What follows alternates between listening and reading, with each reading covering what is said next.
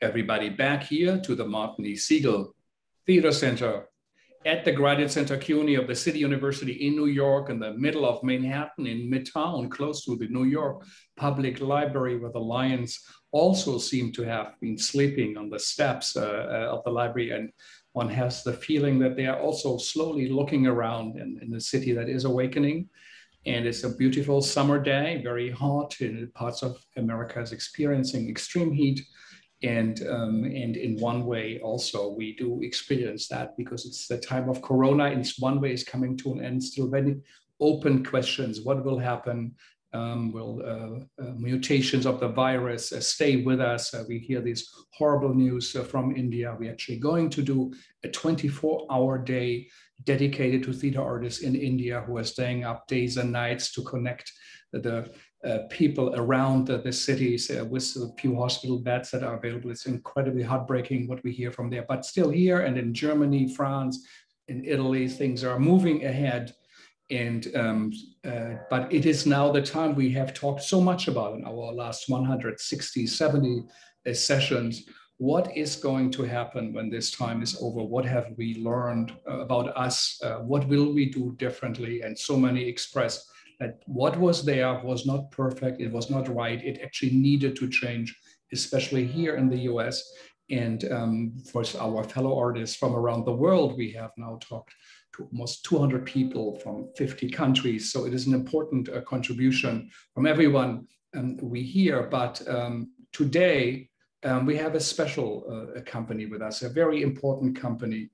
One of the very few companies that left an imprint that changed when they performed. Its world of theater, performance, dance, or Tanztheater was different. The idea that like the Berliner ensemble with the Mother Courage and Brecht directed changed theater. I think Grotowski changed theater when you saw, what is it, Peter Brook, Mnuchin, there's something different. So many great artists, Eugenio Barba, who was here with us. Things were different. And one of those companies who ate a bit from the apple of the tree of enlightenment is the great Pina Bausch dance theater company. They are here with us. And we talk to so many artists, emerging artists, unknown, known. And today in that whole puzzle of this mosaic, we have with us two of the great, what can one say, artists, warriors for theater, for dance. With us, it is Bettina Wagner-Bergelt and Héléna Pikon, or Hélène, as she said, that Pina called her once. So both of you, thank you so much. It's a big honor to have you with us. And where are you and what time is it? Hélèna, maybe you, Hélèna, you can start. Thank you very much. I am in Wuppertal. I am in Germany, Nordrhein-Westfalen, near from Düsseldorf, and it is still very clear here. It's it's 6 o'clock in the evening. Yes, but it's still very, very clear weather. Mm-hmm. I mean, yeah, I am in Germany at home. Bettina, where are you? I'm presently in my home office. And I was in Wuppertal yesterday, and I came back during the night because we had a general rehearsal yesterday evening. The weather's the same. It's only 1 hour away from Wuppertal, so it's the same situation, but it's getting darker. Maybe we expect some rain. I'm not sure. What's the town you're in? It's Herford. How wonderful. So you live a little bit outside, or no, that's the place where my family stays, and I went there for you went there. Good. So you also must have had so many Zoom talks in that home office of yours. Yes, home office everywhere. Everywhere, yeah. Wherever we were, we could do home office. That was home office. Yeah. So what a time to run a dance theater company. So we can't wait to hear both of you how you experienced this year, what it means, more about your company, what your plans are. For our listeners, nobody now needs an introduction to Pina Bausch and her great work, her groundbreaking work. She was so beloved in New York City, also had strong roots of coming from the Juilliard School here and being part of New York City Ballet and having a lifelong engagement, especially in BAM with the great Joe Melillo. I think there was a long-going collaboration. But let me introduce my two guests so we get a little bit more of an idea. Bettina Wagner-Bergelt is at the Tanztheater Wuppertal Pina Bausch. This is the name of the company since 2019. And before that, she was the deputy director of the Bayerisches Staatsballett for 15, 16 years. Before that, she was the head dramaturg.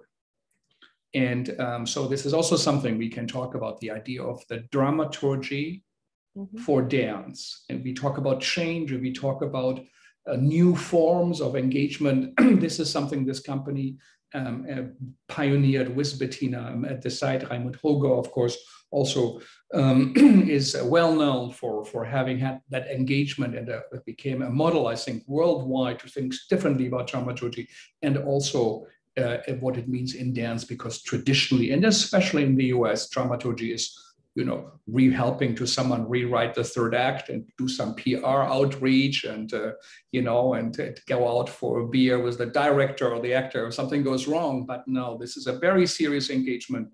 And they did that. She built up Bettina in Munich, an outstanding and really highly respected international repertoire of modern and avant-garde works. And she created Campus Staatsballett, Campus State Ballet, interdisciplinary outreach program for dance and ballet. So something also we put here, what her ideas are, what she thinks, what theater is about, and dance and Tanztheater, where it all comes together. She created, that's what she was known for in the very beginning, the Munich Festival Dance, the Internationales Tanzfestival, and she was, of course, its artistic director. So in a time in the 80s, when so many things changed and came up in Germany, she was part of that movement that brought change. Héléna or Héléna Pikon, or Hélène, as Pina Bausch said, began dancing professionally in 1975. She is truly an experienced artist who has seen a lot of the world's stages, experienced the ups and downs and ways of, like as someone said, it's like water. You have little water running down a table. It goes in curves, it never goes straight. So she has been with the company for such a long time, and very few know the company better. So it's a big honor to have her with us. She started out dancing with Jacques Patarozzi and the company Le Mans.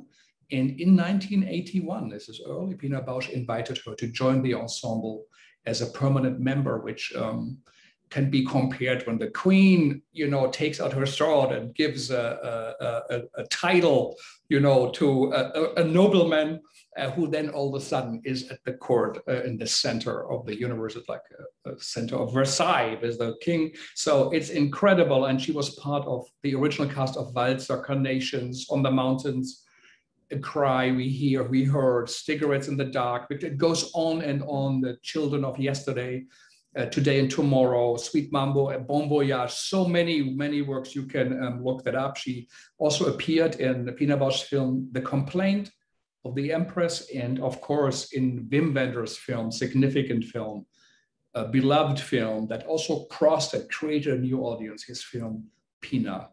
So thank you both for coming. It's a big honor, and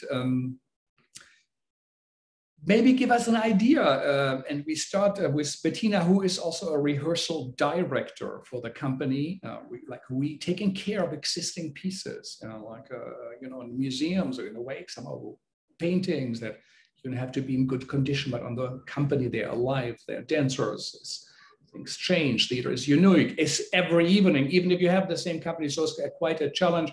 So Bettina, and Héléna, we really would like to hear from you. How did a company like yours experienced last year, the time of Corona? Héléna, give us a little update. How did you also feel as an artist?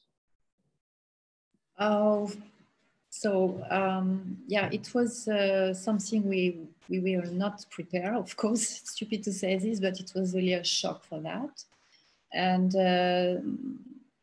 So Bettina gave us a lot of chance actually as artists to try things. She gave us a lot of opportunities to try things, and it was for me a chance to begin to do something with Sidi Larbi-Cherkaoui, the choreographer in Belgium, in Antwerpen. So I began to work with him, and then suddenly it was this Corona terrible things. So you were in Belgium rehearsing a new piece or taking care of a piece? Yes, and then you got an email, a call, or what happened? Yeah, I was in Belgium 2-3 times already to begin a creation with him. He invited me as dancer. Mm-hmm. And I was very happy to work with him and to begin to work with him and to know him a bit more. And then it was happening these things. I come back to Wuppertal, and actually it was finished. It was just like that.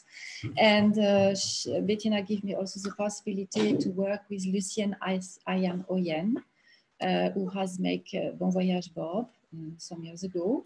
And he wanted me for a creation in Paris Opera as a dancer, also as participating dancer. And the same thing, I begin 1 week somehow to rehearse, and it was after a while I could not go back because it was finished, everything stopped. So for me it was a pity because I am now I am not a young dancer and I am quite in ending for my career, and it was very beautiful what I could have expect or what I could have tried, and it was just like spending and finish. The city of Wuppertal said everything is closed, stay at home. And yes, it was. I mean, Bettina maybe can say much more about this, how it's really happened. Because she's Bettina, really maybe tell us. How was the moment for you? Well, it was actually a terrible moment. We had just begun a series of 7 Deadly Sins by Pina, because I decided very early to concentrate on restaging pieces of the 70s, which hadn't been done for a long time, most of them. And 7 Deadly Sins was one of the important pieces of the 70s. We had just started to rehearse, and then the corona was already like in the public discourse. And then in March, suddenly after the second performance, I think second or third performance, we had Ute Lemper from New York to sing the main part. And we had to stop immediately, and we got the information from the city government that we have to stop being together in the studio, to stop being together on stage. No spectator was allowed anymore in the theater, and of course nobody knew what that means. I mean, it was like an emergency, and we said, okay, it's maybe for a week or 2 or 3, and nobody knew that it would really stay like 1.5 years. I think we're now. We have 15 or 16 months now, this situation. And it was a pity. We were supposed to go to Paris with this piece afterwards. It's with big orchestra. It's a Brecht piece, you know. It's a huge cast with way over 20 people on stage and singers, actors, a big orchestra. The Kurt Weill music, and it was, it had to be cancelled. And of course our partner in Paris, Claire Verlet from Théâtre de la Ville, she was desperate because they had rented another theater. I think it was the Châtelet where we were supposed to perform it, and it all stopped suddenly, and we were all confused. Of course, a lot of people were afraid because you heard so many rumors how dangerous this epidemic is, and so that was the beginning. And then what we did was mainly to adapt to the situation step by step. And we decided very early. We have one colleague, she really specialized in Corona during these 15-16 months. She tried to get all the information, and also not only in a serious way, but also in a reasonable way, you know, not panic, not overdo, not exaggerate, but make sure we do certain steps and keep the company safe, keep it also quiet. We didn't want to make anybody get into panic, because we have a lot of people who don't have their families with them. They live in a foreign country still for many, many years. Some of them are young, the others are older, but they all have the special situations also at home. So we had to take care of all this, and yeah, we adapted step by step. And as Héléna said, at that time we prepared a creation with Sidi Labi Cherkaoui and 4 other choreographers. They had all started to work. Héléna was in the piece by Sidi Labi. Actually, to talk about dramaturgy, because you mentioned it before, I wanted it to be an encounter. It was the title also, an encounter of 5 artists working with the tradition, also the body memory of Pina, and somehow get all these dancers from this tradition to work in their style. And the 5 people had a totally different style. And they were supposed to, for the first time also in their life, work on one evening together, not 20 minutes each, but to make a piece, create a piece together where lines were laid and little tracks from one to the other about encountering the other. And that was the idea behind it. And Héléna had just started, as she said before, to work with Sidi Labi Cherkaoui. And then she had to come back, and the second project that she wanted to do, which is also part of the company policy now, that people get the chance to work with other artists. We now have somebody who's working with Bob Wilson in the next season, and that's my maybe a little, yeah, really a new step into a new politics, that the company not only opens up to other countries, as Pina did for a long, long time, working with in collaboration with other countries, other cities in the world. I also try to support the dancers in making new experiences in meeting artists and working with them, and get new ideas of how working processes can be. And how they can participate and contribute to that with other artists, because Pina's not there anymore. He's not there. Incredible, though. A train that, of course, was not easy to push on again after Pina Bausch's passing. Is then kind of running, 7 deadly sins, 5 choreographers, 1 evening at the end. You have 0, you cannot show it, and that's incredible. Héléna, if you could give us a little idea, I mean, Bettina kind of hinted at it. We don't really know. What is the company? How many dancers? Do you have a theater? How many people work for it? Do you have rehearsals? Could you paint a little bit? How does the Pina Bausch Tanztheater company look like?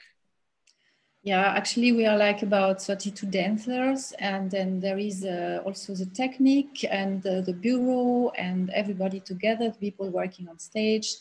It's about like 70 people together, the crew. So there is some people who are rehearsal director to help also all the pieces from Pina to the stage, these pieces. Of course, there is about like 42 or 40 more. I don't know exactly, I don't remember really, but it's a lot of pieces from Pina. And we doesn't have restage everything until now, but we have quite restage some. And so it is a collaborating work. We cannot work separately. And I think because some people are still in this company, some people who are working with Pina, some long times, and some new dancer. And so it's necessary to pass the role, to give the role, to include the dancer, to give them this beautiful work from Pina, and for that we need also the memories from the dancers, and for giving the roles, and so it's very much a collaborating work. And you have a theater of your own, a theater or rehearsal stages, or you're a guest? How does it work? Maybe Bettina. Yes. No, we have the opera house. Actually, there were 2 houses: the Schauspielhaus and the opera house, where Pina both in Wuppertal, right? In Wuppertal, yes. The existing city theater. Yes, she always stayed in Wuppertal. She was offered this job as an artistic director and choreographer in chief in '73 in Wuppertal by a very, very courageous intendant, director. She stayed there. She had offers to come to Paris. She had offers to go to other cities. They wanted to subsidize her, and she never said yes. She wanted to stay in Wuppertal because she loved this city because of its special flair, its special atmosphere, because it had this mixture of a very, very wealthy industrial past, of producing vêtements, c'est quoi? Clothing, right. And they had special techniques and everything. It was the most wealthy city in Germany, actually, around the 19th to the 20th century. So she loved this city because she always said it's an everyday city. It's not something fancy. It's not elegant. It's people who look tired sometimes. There are people who look sad. There are people that are poor. It's a good mixture, and she loved this atmosphere, and obviously it inspired her very much for her pieces also. And what she had an equivalent on the other side, because she had all these collaborations with Japan, with Chile, with Brazil, and with Hungary, and with very, very many countries and cities in the world, Portugal and Lisbon. And so this was it was a balance, I think, of both staying there and being very stable, and on the other hand, go out into the world and exchange ideas and working experience with other people. Do research on how do people live, what is different from us, what is the same, where do we resemble each other, and where are gaps that we don't know about even, and maybe totally different political situations also. So this was her starting point in a way, and this is still where the company is. And as Héléna said, we have half of the company who worked with Pina, and the other half who are new dancers, and they're getting more and more, of course. And it's a beautiful task that Héléna and her generation have to, on the one hand, pass their roles over to the young generation and work with them on the roles. And on the other hand, also stage the pieces, the more than 44 pieces that she created. And that's a wonderful work, I think. And apart from that, we are now also concentrating on a lot of other things, like opening the company to the region, to festivals in the region. We try to do collaborations, and I'm also very much interested in supporting young artists and give them the chance, because Pina has such a name, you know, to work with Tanztheater. It's like twice a week that I get a question, an email. Can I work with you? Can I have I have a scholarship? Can I stay with the company? Can I dance with the company? Or have an apprenticeship and stuff like that? And I try very much to be positive and try to give all these people a chance, these artists, young artists and students and scientists and historians. And this is very exciting in a way. And I think this is also something new after the 10 years after Pina's death. There was no one to take care of things like that. And as I'm a dramaturg and I've done a lot of things in Munich already, I think it's also good for the company to have this exchange. Right now we have somebody from New York. She has a Fulbright scholarship, and she will start next season to work with us. Who's that? She's called Samantha Shays. She's a young filmmaker. And will be with us, with you. It's incredible. I mean, I have met dancers when we talk about theater, and when they talk about Pina Bausch and the Wuppertal Tanztheater and the conditions, they actually have tears in their eyes. Yeah. And they say, I wish so much we had anything like this. And they are so touched by the work, but also by the conditions. So you're a kind of a model. You invented almost the company, a field in theater. And Wuppertal isn't an interesting city. It would be in the US if someone says, well, yes, I'd rather stay, I don't know, in Philadelphia. I don't want to be in Los Angeles or in New York. I think George Tabori also for a while was there. So there, it's quite an interesting a place for a while. It was just showed. It depends on people, as you said, you know, that intendant who brought them over, and that she said perhaps her work can flourish more there than in the big busy metropolis. What many people talk in the Segal talks about, that perhaps to develop a unique style, it's better to be outside the very big noise. And it is not a Sunday city. I don't know how to say it in English really good, but Pina was saying it's not a city for a Sunday. It's really a working city, like Bettina says. And the person, the name from this person who invited Pina was Arno Wüstener, this intendant. You have seen her, of course, in the Wolfgang Schule in Essen, and she was already making some creation and some solos, and he was really giving to this young artist the possibility to be the director from the ballet from Wuppertal at this time. And it's, of course, for the time, it was very much, there were a lot of people left, of course, when Pina came, and some others, they stay, and they stay a very, very long time, like Jan Minarek, for example, who were really a very big, important companion from work with Pina. Incredible actor and dancer and actor. Well, if we could ask, what does, for you, Héléna, what does Pina Bausch's work mean for you? What was the essence of it? What made you stay with it? What is it all about? Oh, it's a big question. And for me, Pina, for me, she doesn't give to the people what they want to have. Maybe I make it a short way now. But she gives them the possibility to accept what they feel. Because on stage, I have an example, for example, incarnations. We have Dominique Mercier asking to the people, to the public, what do you want to see? What do you want to see more? Do you want to see pirouette? Do you want to see, I can do it, I can do it? And actually, there is some people who maybe would like to see, but maybe other people, they really feel, oh, I'm always asked like that also to show things which I'm not. And maybe, I mean, I of course, every people has her own understanding from the piece of Pina, because she never say what it is, she never explain it. And maybe someone else has another understanding from that. But for me, she's really a person who gives the possibility to the person, to the public, to accept what he feels. To see someone on stage. And it's not a question from acting, it's really something from giving. It's a theater for people. It's not a theater or the dance theater for us, it's a theater and a dance theater for people. It's to go out and to have a sharing things. And this is for me very, very important, because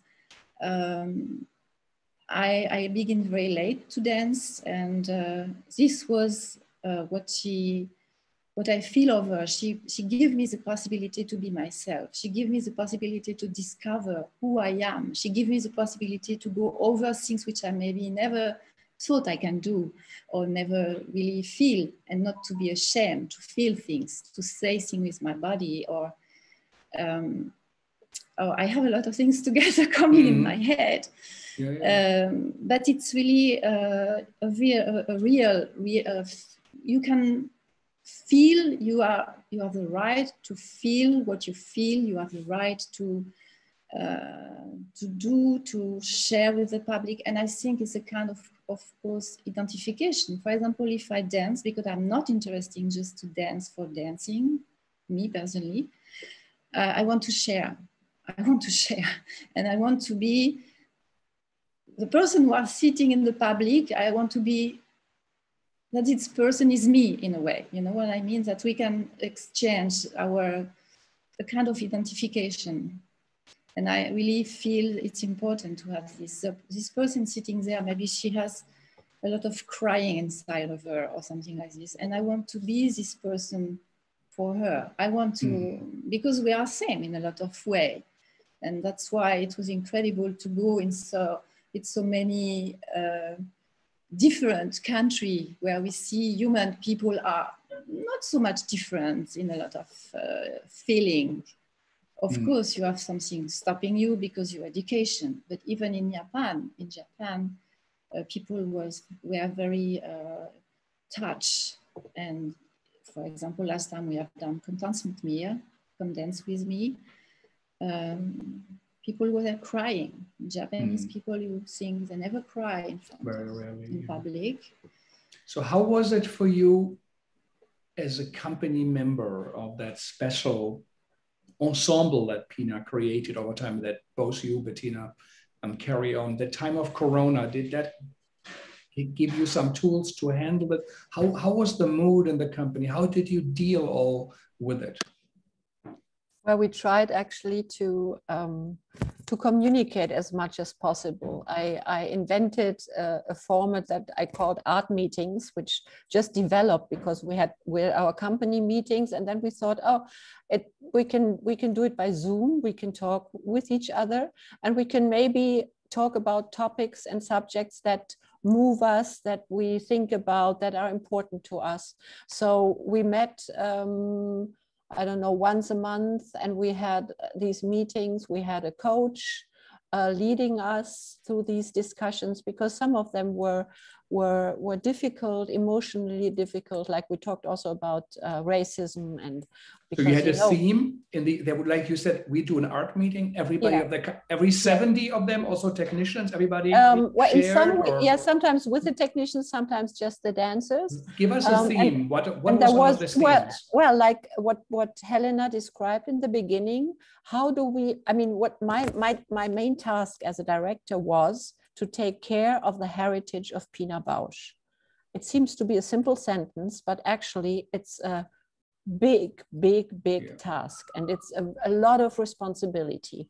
So we started to talk about, with the rehearsal directors, but also with the dancers, about their experience, because Pina always wanted, as Héléna just described very, very beautifully, the dancers to be themselves. She didn't want actors. She didn't want to have dancers. She really cut off this history of dance being a representation. So she wanted the people to see people on stage, to see themselves, which is not possible when you watch a classical ballet, because the people are virtuosos and they are specialists, and you can never then do these periods yourself. But when you watch Pina, you see normal people on stage. They were not supposed to act, to pretend, to perform. She wanted them to be themselves and to deal with their own experience in life. And of course, to pass that to a younger generation, how will you do that? It's very difficult to do it, because they have to learn it as a role, of course. And then you have to make another step to find out how much of the experience that is part of this role, of this part. She always called it places she never said roles, of this place in a piece, and how much can this young dancer contribute to this scene, to this situation. Because if it's just repetition, if they just learn it by heart and speak like a puppet, it's not interesting anymore, and it loses the impact, it loses the excitement, it loses the authenticity also of the pieces. So we talked about that. How do you feel? And there were dancers who said, well, we think it's not such a creative process anymore, and we would love to have a process that is where we can give our creativity into these roles, into these places that we learn more than before. So we discussed all these possibilities, and one consequence of this was actually that I invited a young artist from Tel Aviv, Sama Gal, an Israeli choreographer, and next season we have Alan Oyen to help us, to be there with us in the staging process, and to find a new approach together with the dancers and the rehearsal directors, and try out if there is a way to give the dancers a possibility, or more possibilities, more ways to really add their own experience in life, which might be different from the ones of Héléna and her generation.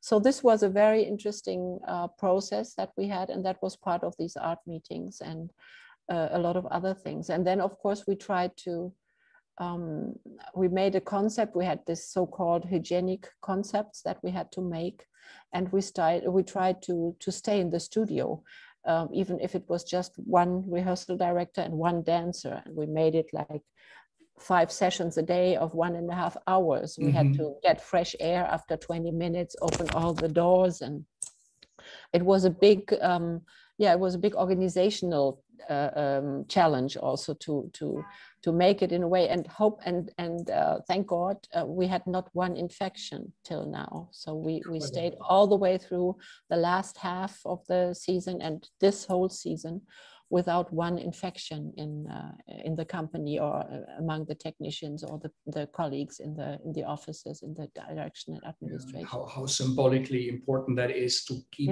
something. I think New York City Ballet shut down. They didn't use their spaces, their resources, and so did this time, a question for both of you, is your company different after this time of Corona? Did it speed up perhaps thoughts, ideas, or do you think actually we always thought, and this was a confirmation of our development or reinventing the company, but was this time a time of change, will it be, or do you feel it was a pause? It was a time of thoughtfulness, I think. We talked much more because, as Héléna mentioned before, Pina never talked about anything. She worked on her pieces. She would never explain anything. She would never talk about the pieces, about the situation. She just had everybody come and work for hours and hours and hours. So I think this was quite new, to exchange ideas and thoughts and talk about your situation, and to also talk about your anxieties in this Corona situation.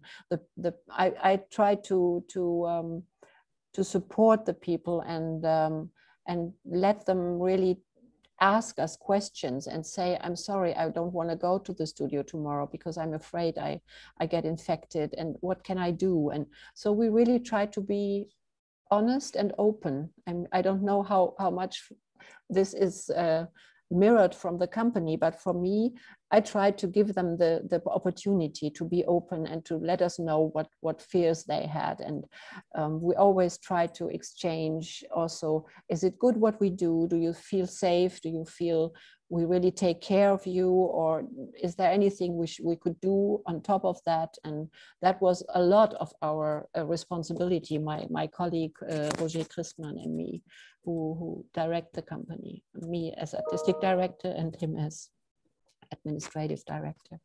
So this was a big task, and I tried to be very honest with them and not do something behind the closed door and then say, okay, that's the way we do it. And it was a long exchange and a very, very detailed exchange about this whole Corona consequences, and also about our not knowing what the future will bring. We just said, okay, this is what we planned for next week, for the week after. In case the Corona stays, we have to do it this way. In case it gets better, we can go so far. So it was a constant adaptation to the situation. And the dancers, I think, and the whole company and the colleagues understood that this was the only way to handle it. Always have a plan B, C, D, and then find out which one will fit. And Bettina was very caring for us, and we never feel like we have to do something if someone is afraid. It was always a possibility to explain and to say, no, for that I'm afraid. Also, while people were also trying to do some project, I mean, also to just bring the idea on the paper, and somehow we have also been together for some times in a swimming pool outside, not to be near together, to be in the fresh air, but to also discuss together, to exchange, to give ideas, to even make some improvisation, because it was a swimming pool where there is no water, you know, it was without water. So it was a moment, actually a bit in suspension for everybody, I suppose. But for us, it was also a moment where we could think, release. Some new dancer could also have the time to really go on some ideas, crazy ideas, like André Bergelt, for example, our Russian dancer, also long time with Pina. He was making a solo in a stadium in Wuppertal. It was great. It was cold, but he was there, and it was really a great solo. So, and I think, yeah, it was the opportunity she gave us, Bettina, and also Roger, but Bettina, I think, more, give us the opportunity to try things, to think what we need, what we want now. It was like a little stop, because we have to, but we could also imagine things and decide for later. And so now we are also ready. I think it puts also maybe some people together, because we really want to find us together again in a studio, together again, not only online for the training, what was always organized, but that we really feel together now. We can. Yesterday we have been. You did online training as a company every day or once a week. Tell us a bit. How long and how is that organized? 1 hour was 1 hour and 15 minutes, maybe something like this. But it was even give some pieces of dance teppy. For dance carpet. Yeah, sorry, dance carpet. If someone wanted to have to be able to really work, if it's not easy on the floor, you have. And we have had really teacher with us, really, and then we have found us together in the morning at 10 o'clock, and we have seen each other and we have worked together. So we have do the bar at the kitchen table or everywhere where you could, holding a wall. It was something like this, but actually it was very good because it was a possibility. So for the entire last year, every weekday, the company rehearsed, checked in, somehow saw each other.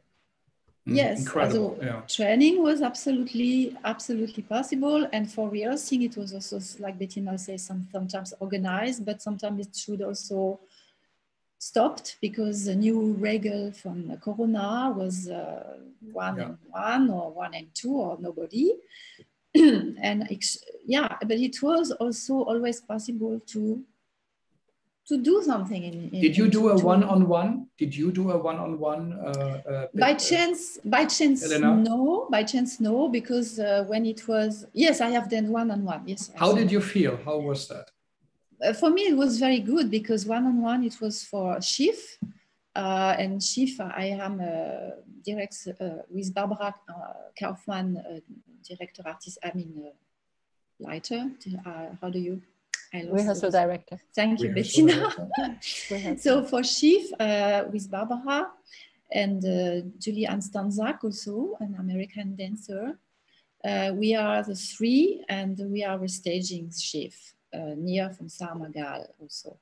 And it was very nice for me to work and to give my role to Tsai Shin.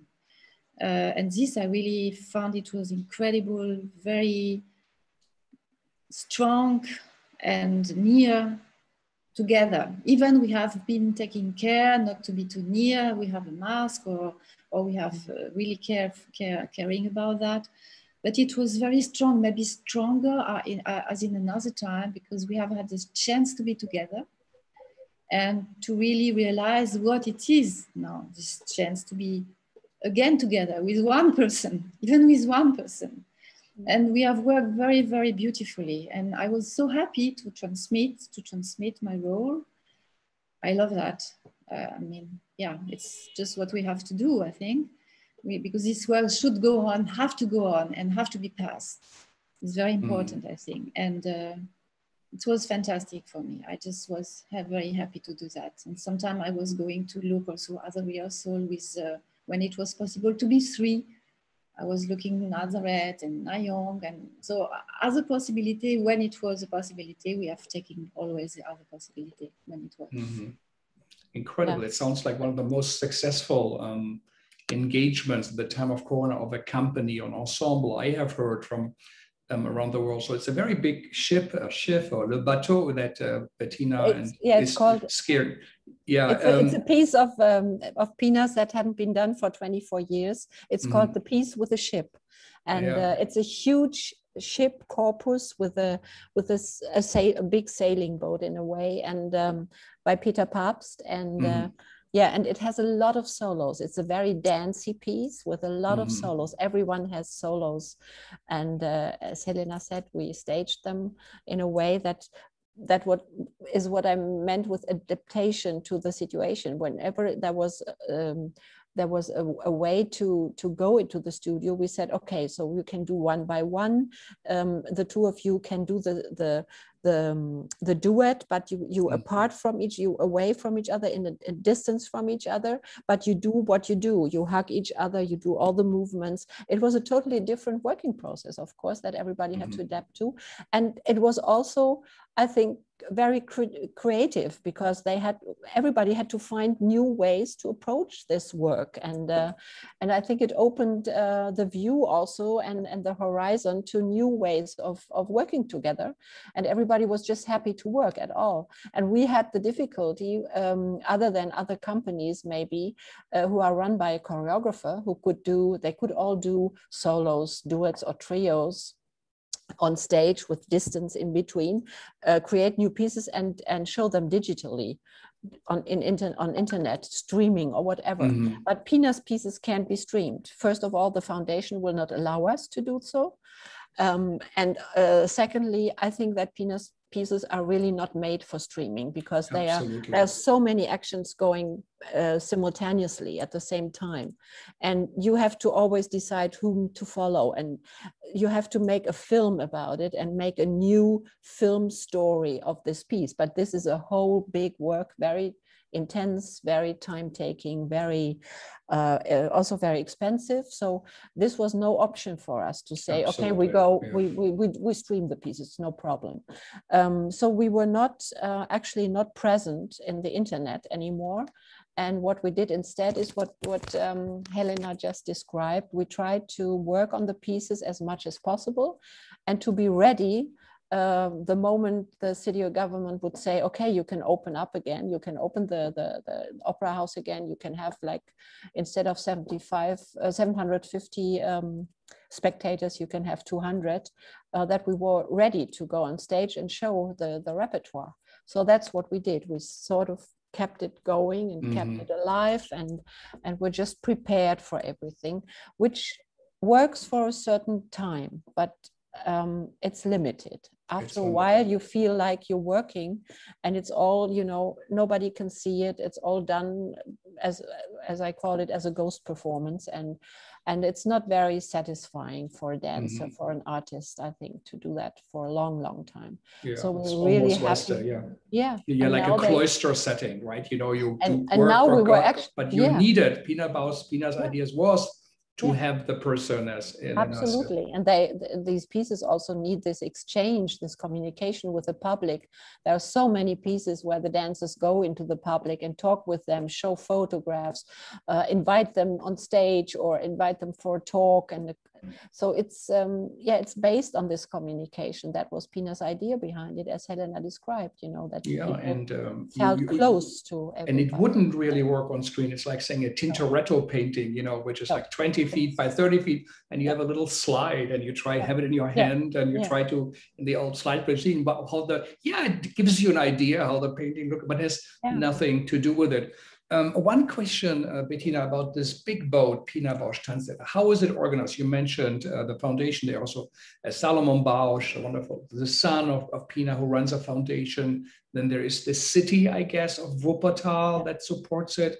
I know Bettina Mills, and I think the state itself is creating also a center. So tell us a little bit, not for our American listeners to get envy or whatever, just to say this is a model that kind of works. So to see how are the beams of that house? How if it's a ship, you take away the wooden blanks, but how does it look? How is it structured? Could you give us an idea? It's very special in a way also in Germany, because it's a city owned company. It's a GmbH, Pina Bausch, Tanztheater Wuppertal Pina Bausch. It's so not city owned. I say again, what does that mean? Yeah, that means that we get subsidy from the city, from the country, North Rhine-Westphalia, and we have to earn money to have income by touring. So it's like one third for everything. Really, and, one third touring. Really, that's a tough. No, it's not. I think it's not exactly. It's like 20 something. But still, that's a lot. Yeah, but still, we have to tour to get 70 people. And that's special because, you know, the German theater system is based on state theaters and city municipal theaters mainly. And but Pina got independent, and I mean, the collaboration, as you say, with the foundation. I mean, the foundation is the owner, the copyright owner, holds the copyright on all the pieces of Pina. So what we normally do, Salomon Bausch and I sent him the plans for the next season, and we talk about what do you think is important. I told him that I would like to restage the pieces of the 70s, because I think they are somehow the source of Pina's work. And you see so beautifully how she developed. You know, she started with these opera, dance operas by Gluck, Iphigenie and Orpheus, and then Blaubart, which is a very radical piece. Yeah. It's like the opposite. The step that she made was enormous from the choreographing an opera, and then suddenly do Blaubart, which is also an opera score, and do it in a totally different way. It was a big scandal. And then she took Shakespeare apart, the Macbeth. He takes her by the hand and leads her to the castle. The others follow. So it's like a kaleidoscope of Pina's work and her ideas, and also her thoughts about how to create new formats, new forms for dance, for the way she wanted to tell what she had to say, and to create a form that was no longer representative, but was a form that, as Héléna mentioned before, that was talking about everyday life, about people's emotions, about people's fears, about their failures, about the mistakes, about love and the lack of love, and all these things which were never part of the ballets of the 19th century. They were just fairy tales, most of them, and so she was the one to put dance on a totally different level, also intellectually, although she wasn't an intellectual. I wouldn't call her an intellectual person, but she, I mean, it was like literature. It was so complex. I mean, every piece you can read like a piece of literature. There are so many layers on top of each other, and not only one on top of each other, but it's like a network, you know, the whole piece with all these references to topics, like I mean, the masterpiece, I think, is Macbeth, really. The way everybody is the victim and everybody is the murderer and everybody is Lady Macbeth, and it's such a complexity in these pieces. It's incredible.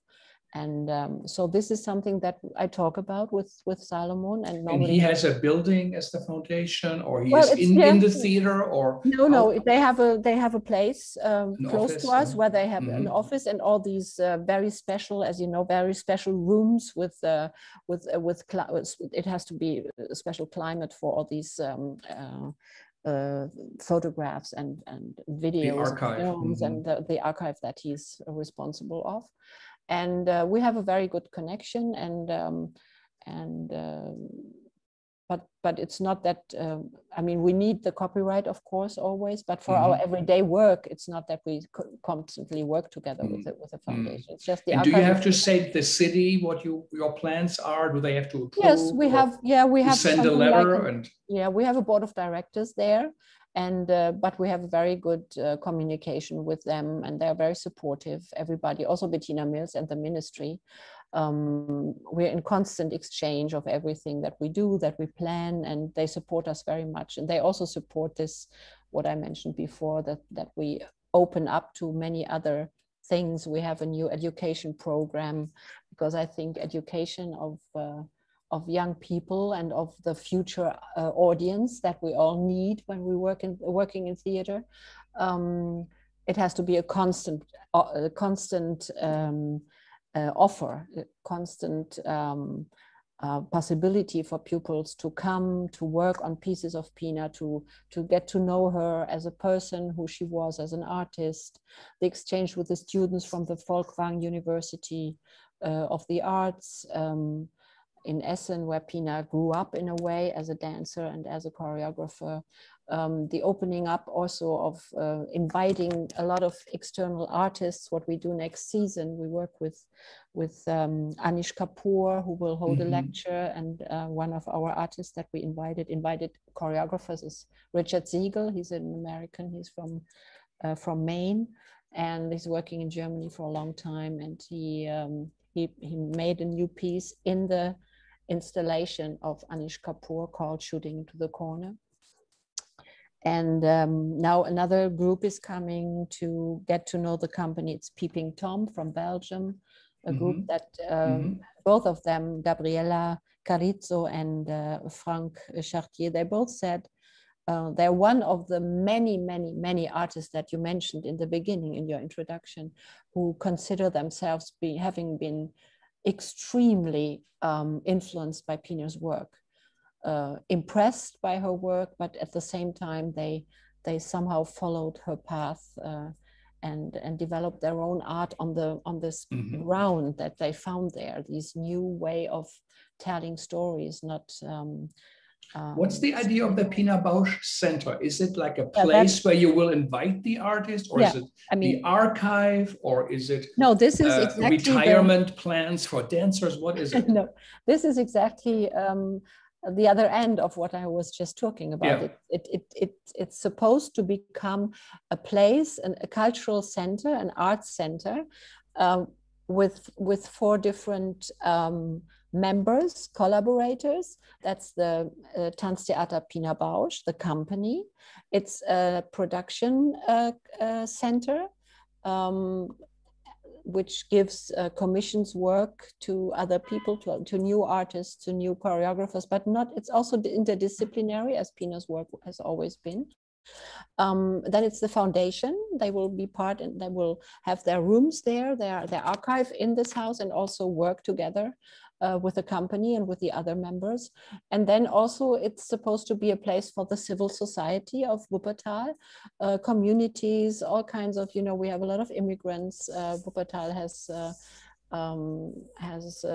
350,000 inhabitants, and about 1/3 of them are from other countries in the world. I did not know and that. That's a lot. That is so a lot. This taking care of this and making possible that people can live together, know something about each other, and get closer to each other is a big task also, and a challenge for the city.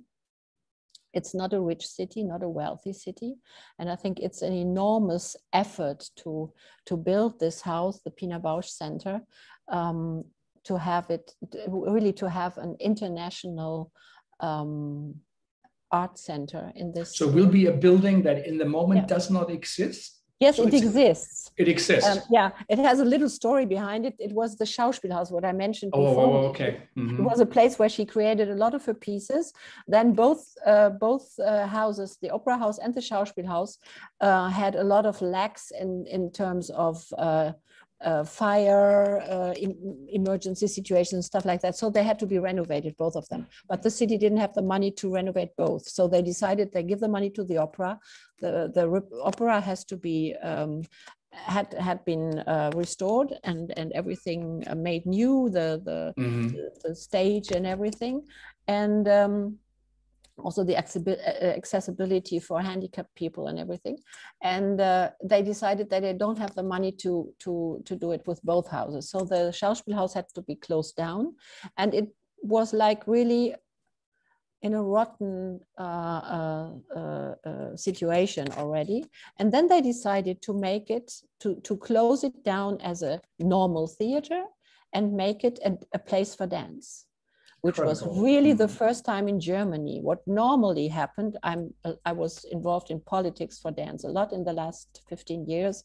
And normally we had to really suffer from closed down companies, closed down dance departments, but never ever has a Schauspielhaus turned into a house for dance. So that was really Wuppertal the first time.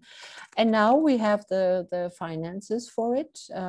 It's going to be paid by the cultural department of the government of Germany, North Rhine-Westphalia, the ministry for culture, and the city of Wuppertal. And it's going to be opened on 26, 27.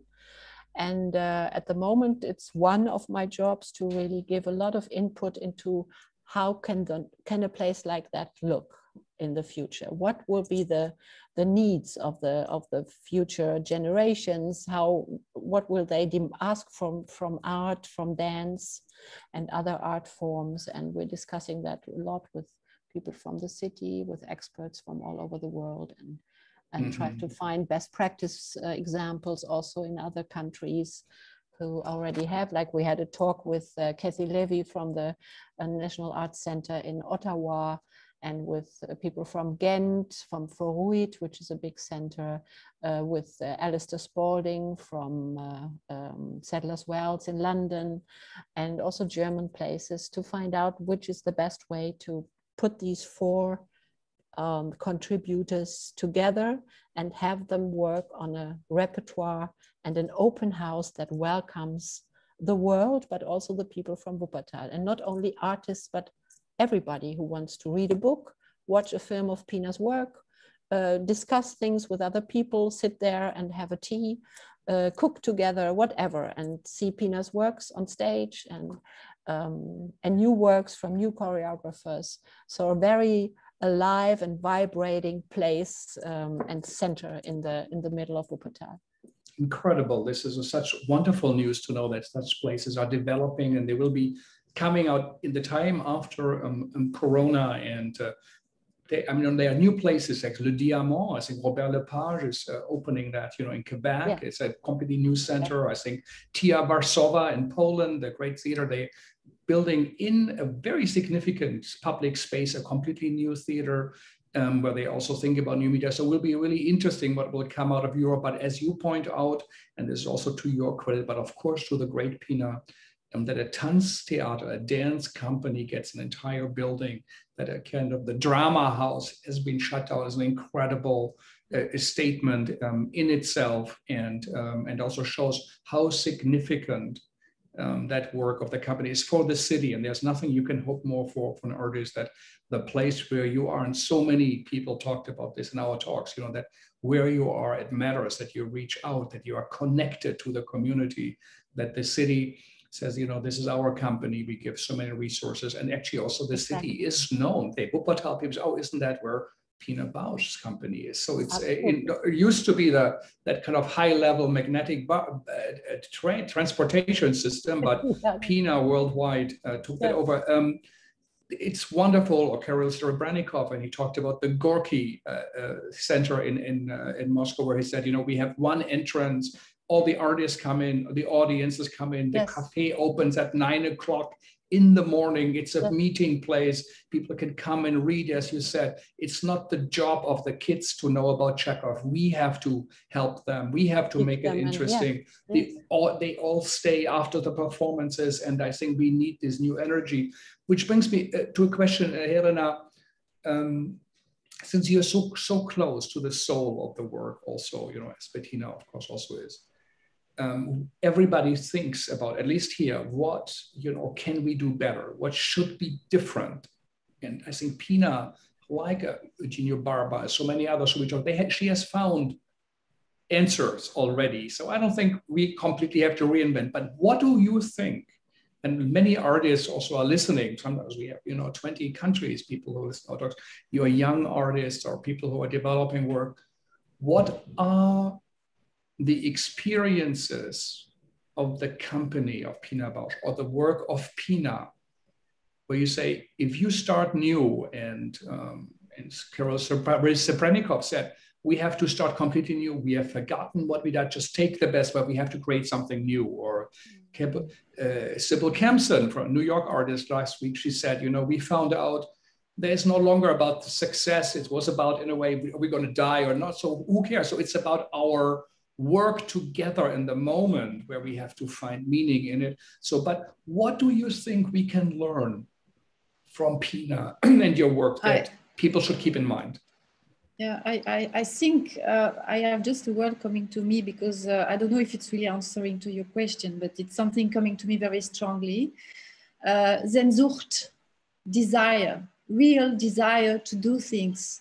This is Sehnsucht in Deutsch. I cannot explain in English so well, because desire. There is some special feeling inside, special way. Longing, desire in between, Yeah, I think it's very necessary to have this also, and to want to do things, to have this desire who are alive also, because it's not because of Corona or everything can come, war and everything can hit you, and but even death.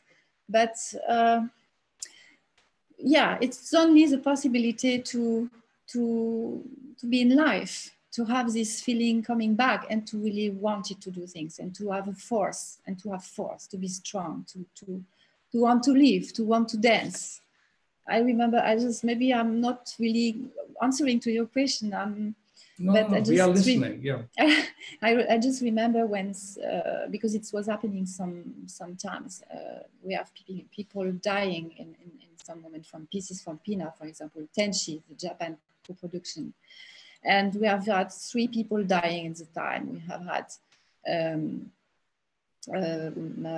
Thomas Erdos, who was a very, very important person for Pina. We are looking also, this person was very much looking where he could bring Pina to let the people know Pina, the work from Pina. And we have had also another friend from the Techniker dying. And also in another time, we have had Manuel Alum dying. So it was a moment where Pina said, what can we do? What can we do? We just can dance. It's no other things to do. It just can dance.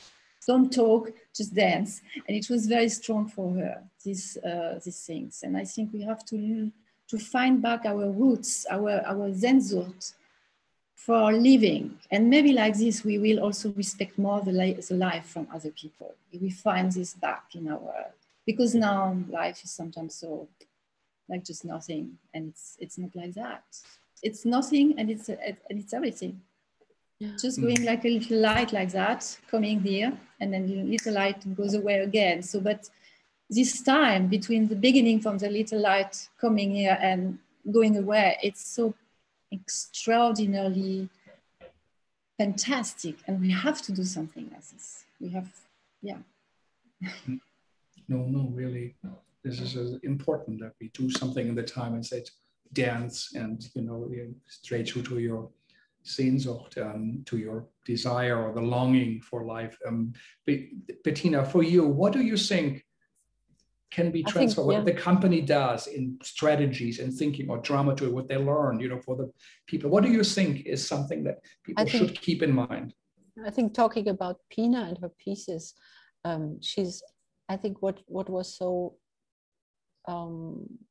special and outstanding about her was this humanity that she brought on stage. She didn't she made the people not be afraid, to talk about your personal failures, to talk about what doesn't work, to talk about your experience that you normally would hide behind a wall and not talk about it.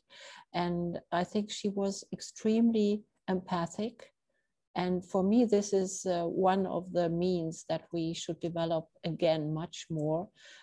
In a Christian sense, maybe as Nächstenliebe, I don't know the word in English, but I'm not love of the neighbor, I'm not religious at all, but I think this is one of for me, the most important message, also now in Corona times, to take care of the other people, to see that there's somebody who is weaker than you and that you have to support, and not just go and be successful and follow your goals, but look left and right, who's there with you. And I think this, what Héléna calls Sehnsucht, is also this longing for being close to others, understand them, find out who they are, and in a time of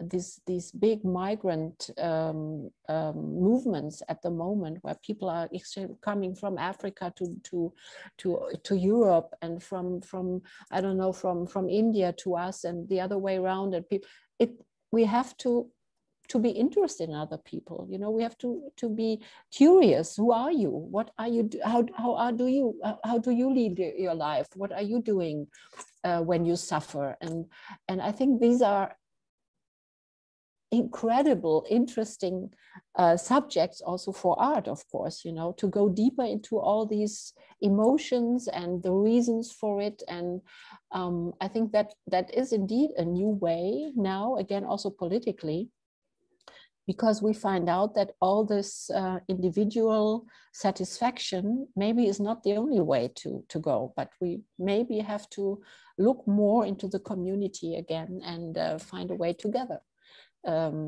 against pandemics, but also against loneliness and poorness and a lot of other, and also to save our planet. It's a common task. It's a common challenge. We all have to do it together. It's not a task that somebody can do individually. And I think Pina has also in the way she worked, she created pieces, this contribution of everybody on stage.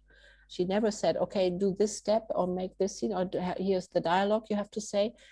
It was the dancers actually who contributed with their experience, with their lives, with their individuality.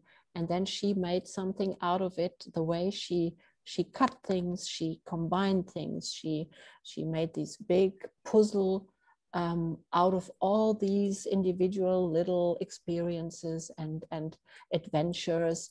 And what she always reached in the end of the pieces, everybody was in love with everybody on stage in the end of the piece. You know, you had the feeling you want to get to know everybody, all these dancers, you want to know who they are, you want to meet them. And you had the feeling you're not excluded from what happened on stage, even not from the disasters and the dramas, and you were part of it. And I think that was her big ability as an artist. Yeah, and what a role model, you know, as you point out, to really adapt that to our life. After all, this is about us and the audience, and that was so important to her. And what you said, the recognition that it so much in the Western world especially is focused on the individual happiness, or with one partner. If I have that one, then I'm happy. And we are finding out, no, maybe it's a group of people, maybe it's your neighborhood, your company, the people who come from other places, and you help them, or you're in communication, you share. Some say, you know, a joyful celebration in the sorrows of life, you know, and that is closer. And theater shows that, in her work, showed it in a dramatized moment on stage. And this is something to follow. So it's a whole philosophy for our own lives. So it's incredible. As a final question, will there be a Corona piece from a Pina Bausch company? Will there be a Café Müller in Corona? Because who else, one could say, could express that better? What is there something in the works? No, but I think, as always, artists anticipate a lot of these vibrations that are in the air. Actually, now I've just given 2 commissions to 2 artists. One is a member of the company for a long time, Rainer Beer, who's also very much into choreography for years already. And I asked him to make a piece for the company for the big stage of the Opera House. And the other one is Richard Siegel, who comes from the tradition of William Forsythe. So they are like 2 endings of a long line, one very abstract tradition of neoclassic and deconstruction, and Rainer Beer from this tradition of Pinas. And I saw both pieces now because they are almost finished, and we will show them in front of the public next season. We had to postpone them. And there you see that both of them, in a way, talk about this isolation, this distancing, this isolation of the people in a totally different way and with totally different means, but both have something like this unknown Bedrohung. What is that in English? A threat. A threat. An unknown threat that is there somewhere hiding.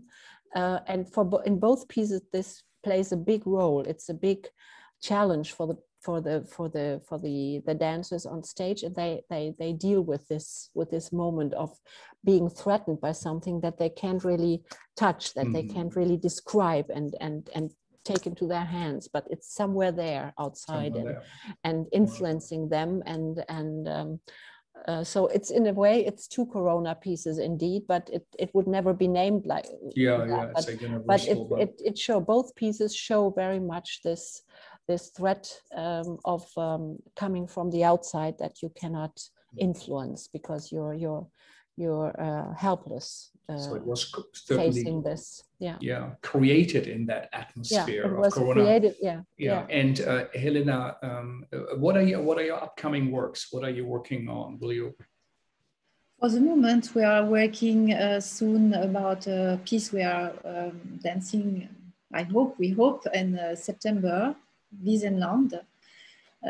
So it's a co-production with Hungary. Was a co-production at the time. Correct. So we do it again, and I just have the holiday time. I will prepare myself because it's a hard piece for me to have a good job to do. So a lot to do, pieces to prepare, to rehearse, building new centers, and building a new community, building on what we already have. It's an incredible what you guys, of course, already did, but also I think what a wonderful idea to think about that every day of this last year and a half you got together and rehearsed or had a training that dancers use the space even one-on-one, and that you keep thinking about the future and global collaborations. As a side note, it also shows what happens when dramaturgs are in charge of the ship, and not people who are trained in marketing also, or look at bottom lines, that this thinking, the reflection, making connections, unusual connections of significance. And we have, of course, also great dramaturgs here. And Catania will bring out soon her book on dramaturgy, where she followed companies and the work of many masters. Catherine Profeta is someone who works a bit in dance dramaturgy here, also in the US. But it shows really that it's an artistic engagement, intellectual engagement, but also a social engagement that works and that's important and that has an impact. Really, thank you both. This was so enlightening. This is so much more than I could have hoped for. Thank you for sharing, for taking the time. I know how busy you all are, and to find the time for us to spend together. It was really worth it. I would like to thank Elizabeth Hayes. I think she was also was on your board for a while and is still such a great supporter to help them make the connections, and really all our respect and thanks, from the World Theater community to Tanztheater Wuppertal, of course. How wonderful it would be if Pina Bausch had talked to us, but she talks to us through your work, and we see administrators, people who run places, they are artists like Bettina, they do the collages, a connection in this kind of enlarged understanding of an engagement of art and life. They are very important pieces, and it's really, I think people should be encouraged, to have a real dialogue also with dramaturgy, and to see, this is something that perhaps has answers for a lot of questions. And the world is thankful, of course, for the Tanztheater, that field that Pina created. It did not exist in that way before, and we are so much richer for it. And we gave us meaning also in that hour listening to you. You gave us something very special. So thank you both, and I hope to see you. I hope the plays, dance pieces will come to New York, the old ones, the new ones, and I can't wait to have a tea in the Pina Bausch Center and pick up a book and and see if the internet connection really works or not. Okay, bye-bye. Thank you so very much. Thanks Thank also. you. And Thank you very much. Thank you very much for inviting us. Bettina, Bye. the city, everybody who supports you. What a great model to look at. Thank you very much for the invitation, Frank. Thank you. Thank you. Bye-bye. Thank you very much. Bye. Thank you. Bye.